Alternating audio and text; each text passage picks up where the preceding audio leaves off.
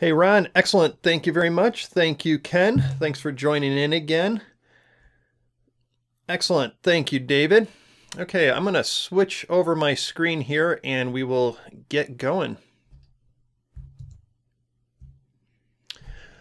Hello and welcome again to another episode of Luminar Live. I am Matt Suess, and today I'm going to be sharing with you some of my favorite filters and also some of my favorite features in general just of Luminar 2018, and really talk about this as how powerful of a program this can be. I have a feeling that a bunch of people are using Lightroom and maybe thinking about leaving Lightroom and really want to get an idea on how powerful and how quickly and easily you can make really cool changes to your photos. So I'm going to show you that tonight. So I got this photo right here, and one of the things, excellent, Steve, you can hear me too. Thanks for tuning in, Steve. One of the things I want to show off right away, right off the bat here, is I'm going to click on Add Filters, and I'm going to start with the Raw Develop filter. Now, we see it says Raw Develop because I am working on a RAW file right now, and this is from my Sony a7R. And if you brought in a TIFF or a JPEG or a PSD, it's not going to say Raw Develop, it's just going to say Develop. But you can do RAW processing inside of Luminar 2018, and it does a pretty darn good job. Let me show you here just by cranking up the shadow slider, and let me bring this all the way up to 100. And look at the difference here in what that did. I'm not seeing any noise in the shadows at all or anything like that. And it did just a huge job in bringing out the shadow detail without really having any other issues going on with the photo. I can knock down the highlights just a little bit here. And right off the bat here with just a couple sliders, I'm starting to look pretty good. Now, a new feature that is inside of Luminar 2018 is some lens correction tools. So it's in the Raw Develop or in the Develop filter. And if I click on Transform, this photo here was shot with a 14mm lens. So I got a lot of distortion in this photo, and the tree is growing crooked. And I'm going to just show you, I picked this photo in particular just to show you at an extreme what can be done inside here. So on this vertical, I'm just going to bring this all the way up to -100. And we can see here that, again, this is with a 14mm lens. This tree is only maybe 10 feet in front of me, so I have a ton of distortion. This fixed a lot of this let me try that, say that again. Fixed a lot of the distortion, but it also kind of squished it together a little bit. So all I have to do then is just adjust the aspect, and I'm going to minus the aspect, and that's going to sort of squeeze it back out and get this looking a little bit more natural. I'll then notice on the bottom here I have the photos missing on the bottom, so I'm just going to increase the scale just a little bit and get that just a little bit more there, and good. And then I'll adjust the Y offset, and then that brings the photo down just a little bit. So good, I'm in perfect shape right there. If I had any other adjustments that I had to do, like chromatic aberrations, I could fix them right in here, and also de-vignetting. Let me go back to adjust, because I want to do something now, and that is I'm going to make a new adjustment layer. And this is something that's really cool with Luminar 2018, is the fact that you can do adjustment layers. And I'm sorry, Pat, please do it on Windows. I don't have a Windows computer, so sorry about that. I'm going to have to deal with this on the Mac tonight. But, adjustment layers is huge inside of Luminar. And I'm going to click up here and add a new adjustment layer. And I'm going to grab another filter. Now, this filter here that I'm going to grab, the AI filter, it's sort of new. It's not new to Luminar in particular, but it did come out halfway through the old version. And this thing here is great. Increase this, and look at that. It's knocking down my highlights. It's opening up my shadows. Actually, with this photo, I'm not happy with the results of it, but I want to show you something that I don't think I've seen anyone else messing around with this before. I want to show you a little cool way of dealing with this accent AI filter when it's not doing what you want it to do. And this is something that you can do with all the filters too. On this little drop down over here, if I click on that drop down, I'm going to click on the blend mode, and I'm going to change the blend mode. And you can do this with any filter. So, once I show you this technique, go ahead and start experimenting with other filters to see what type of a look you get. And what I'm going to do is I'm going to change this blend mode to soft light, and I'm going to reset this down to 0. And take a look at what that did. It actually now brings up a whole lot of contrast. The photo looks a little bit more saturated. I got more contrast. If I increase the boost, it's going to bring in more clarity and more detail to that. And I really don't even have to do much boost at all. I'm just going to increase the boost just a little bit. And then this is the reason why I brought this on a whole new layer, and a whole new adjustment layer, because now I can adjust this whole layer either by doing the opacity of the layer up top here or the filters amount. And this filters amount is going to lower the opacity of any of the filters that I have on this current layer. And I'm just going to back this off just a little bit, and let's maybe go to like 62, 63, and let's take a look at the before and the after. And I'll tell you what, I like that a lot better with the soft light blend mode than with the normal blend mode. The normal blend mode is just becoming too flat. So switching that to the soft light, fading that back just a little bit, and I got a pretty decent looking photo here. Another cool thing inside of Luminar is that, I got this little sign right over here. All of our tools up on top here to fix that is up here. I can use a clone and stamp tool, or I can use the erase tool. And the erase tool is great, for getting rid of this line right over here. And if you have any spots in your photo too, think of it almost as like a healing brush. You can erase the dust spots in your photo. So if you have any questions during this presentation, feel free to ask them in the chat window. I'm going to take a look and see if any questions came in while I open up another photo. So let me close out of this one here, and I'll load up a different photo. Let's go get that. Okay, hey Adrian, how you doing? Yeah, Pat, I do understand, this is the very first version of Windows, and so they are working really hard to try and get all those features in line, and I can definitely feel your sort of pain there. I've been a Mac user for a long time, and I understand where you're coming from, because a lot of the times the Windows software was always a lot more advanced than the Mac software, and I'm still dealing with that with a couple other companies. So I do understand the frustration, but definitely be patient. Skylum is going to be coming out with a whole bunch of free updates soon to be getting the Windows version a lot closer to the Mac version, and eventually they will be identical.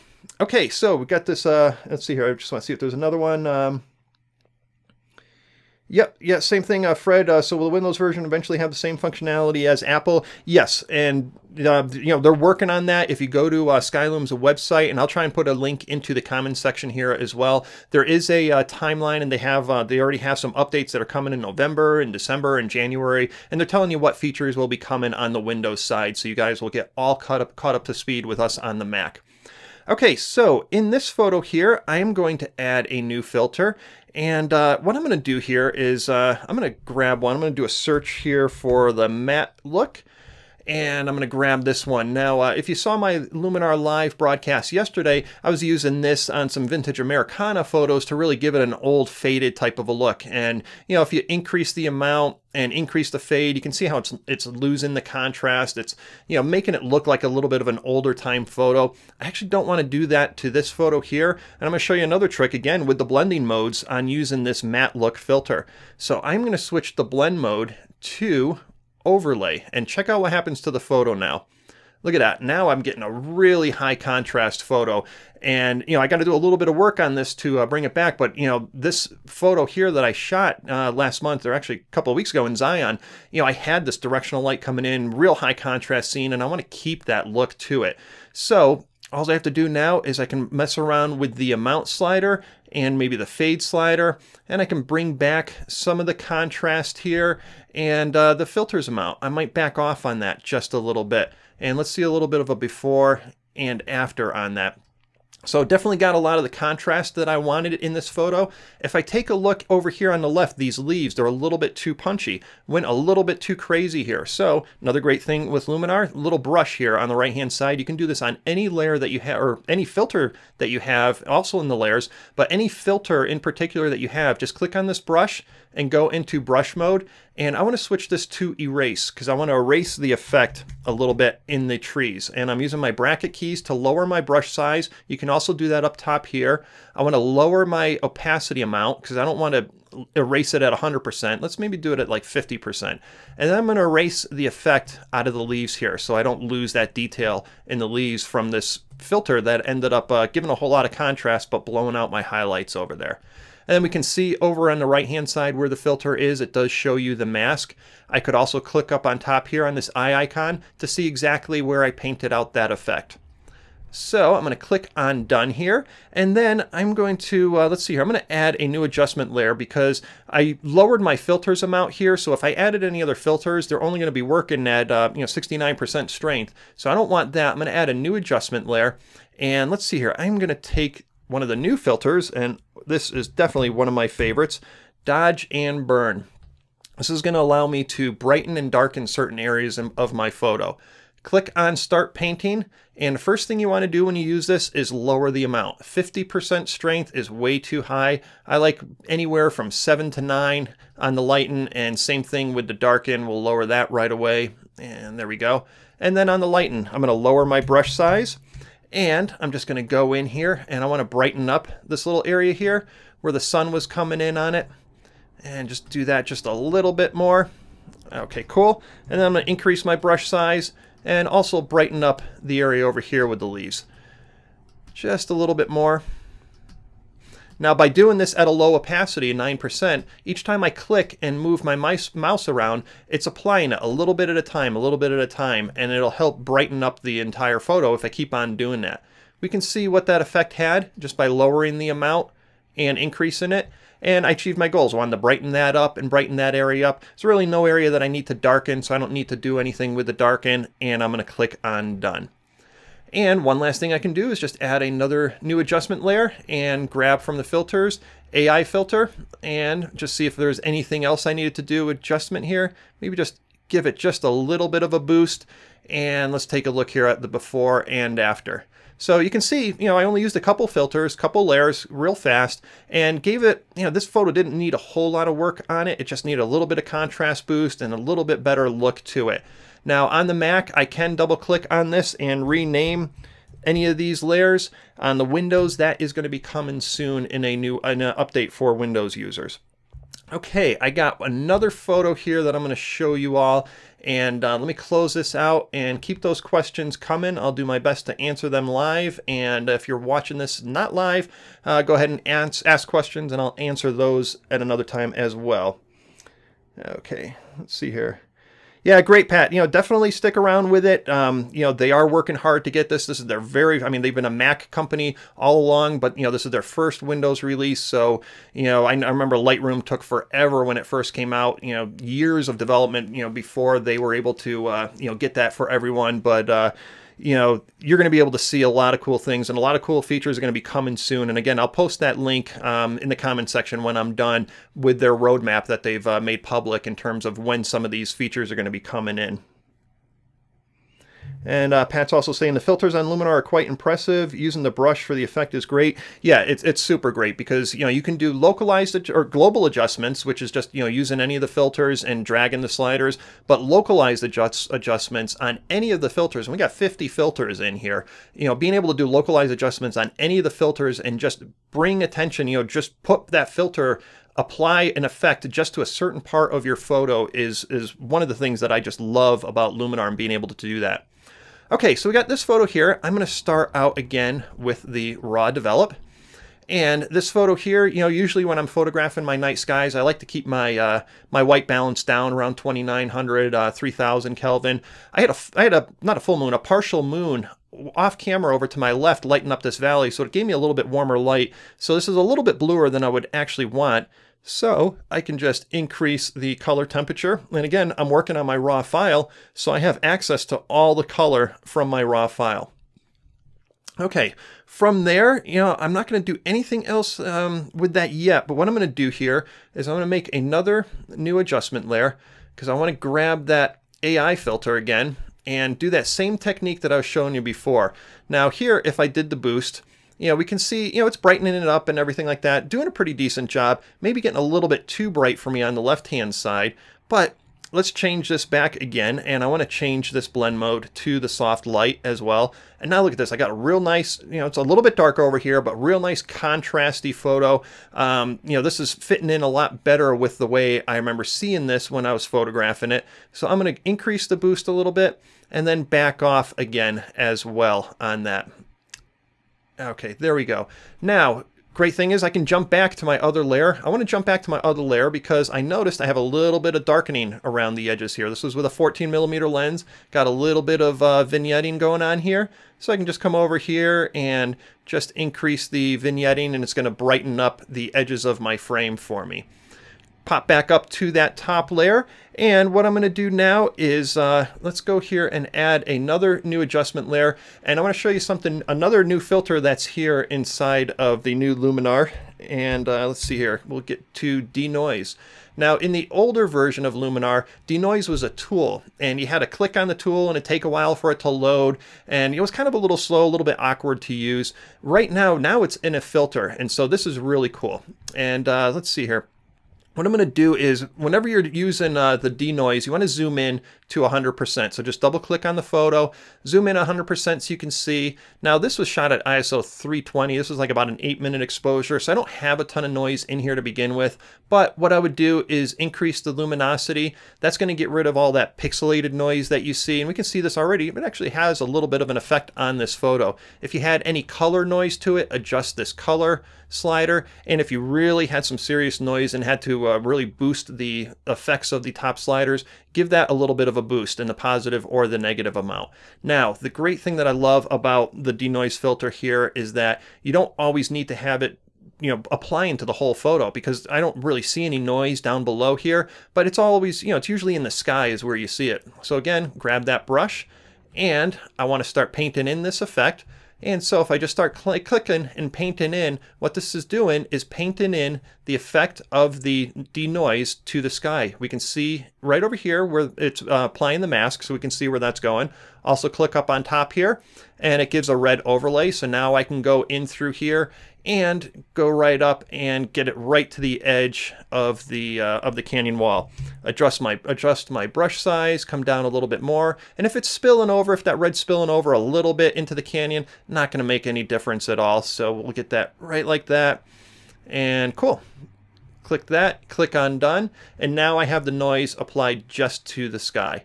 On this photo here, it looks like it's a little bit too dark again, so I can come back down to this layer here, and we'll just brighten up the shadows just a little bit more. Come back up onto layer 2. That's looking good. Last thing I would do is just add a little bit of saturation. So we'll get that here and give that just a little bit of saturation and vibrance boost. And look at that, in just a few minutes, look at that, pretty decent before and after. Now there's tons of other features. I mean, I could be on here for a couple hours just telling you all my favorite features about Luminar. We have workspaces over here, so custom workspaces. They're supplied with workspaces that, and what these are, I'll just let me just add a new adjustment layer just to show you what they are. You have workspaces here, so these are all collections. You know, think of them as presets for a whole bunch of filters that are loaded without any adjustments at all made. So if you click on professional, it's going to give you a whole bunch of filters that, you know, some of these are really intense, filters to really help you out with your photos. They have other presets here, or other workspaces. Let's go back here to Quick and Awesome. And there's only a couple in here. So you have the Accent AI filter, Saturation and Vibrance, and Clarity. And that's it. And just with those 3 presets, you can do a whole lot with your photo. There's also other workspaces. You can create your own workspaces. So you get a whole list of filters, save it as a workspace. You can see here I have a few of my own favorite. And go ahead and create your own workspaces, and that's going to help you out with your workflow too. And that's what's cool about this, is that you can customize your whole entire viewing of this program. You got presets here that you can use. You got custom workspaces so you can only use and see just the filters that you want to see inside of here, allowing you to just get in and get out with your photo and do some amazing things to it. I'm going to see if we had any other, where's the done button? Can't find it. Let's see here. So if you're using this as a plugin, Mark, I'm using this as a standalone. If you're using it as a plugin, you'll have an apply button, and I forget, I keep on bouncing back between both versions. It's either in the upper left-hand corner or the upper right-hand corner. It'll say apply. That'll bring you back into Lightroom or Photoshop or Elements, whichever program you were using. Right now, because I'm using it as a standalone, I don't have a done button. Up on top here on the right-hand side, I can click and export it to an image, and then I'll be able to change the format. And so these are the different formats, the file formats that I can save it to. I could also, if I want to, send it to Messages, Facebook. I could also have it open in all of these other programs And there's also here a file and save. Now again, this here is coming. This isn't for Windows yet. It's coming. They definitely want to get this to you, but this file save allows you to save it as a .lmnr file. You can see the extension right over here, right up on top here. And it gives you the option to save the original resources to the document, which would be the original file, and also save the history. And it's not only that, but it saves all the adjustments you made. So all of these sliders that I've did here, all of these layers, all the masks, it's going to save it so you can close out the program and go work on it again in another couple days. And if you have that history option checked, all of this history up on top here is going to be saved as well, and allowing you to, again, a week from now, I can open up this photo and it would be just as if I had didn't even close it. Okay, so you make a new layer every time you choose a new filter. Why? I don't always do that. I was showing you a couple reasons, just a couple different workflows, David. But one of the reasons why I was doing that, and especially on this layer here, was because I wanted to use the filters amount to adjust the intensity of this filter overall. So, this filter here, even with it maxed down, let me increase this to 100, and even with this boost down to 0, the overall effect of the filter was still a little too strong. So when it's on its own separate layer, I can now use this filters amount to just adjust that filter and fade in and out the effect of just that particular filter. If I had this where I had, just a whole bunch of layers all stacked on top, that filters amount slider is going to affect all of those layers. So I only wanted to affect this accent AI filter, so that's why I made a separate new adjustment layer, just so that I could do it just to that filter. So I hope that answered your question. And again, hey, I'm out of time here. Thank you so much, everyone, for tuning in. And, feel free to go ahead and ask more questions if you have any. I'll check them out in the comments section there. And also, if you're looking for more instruction, be sure to go to Skyloom's website. They have a ton of great videos out there. My good friend Jim Nix, he also has a whole bunch of free videos that I'm probably sure you've seen a bunch of them on. And I'm also going to be coming out with my own Mastering Luminar 2018. I have an Aurora one too, online course. So, hit me up if you're interested in that. And so once again, I'm Matt Suess, and thank you so much for tuning in to Luminar Live, and I'll see you again soon. Bye.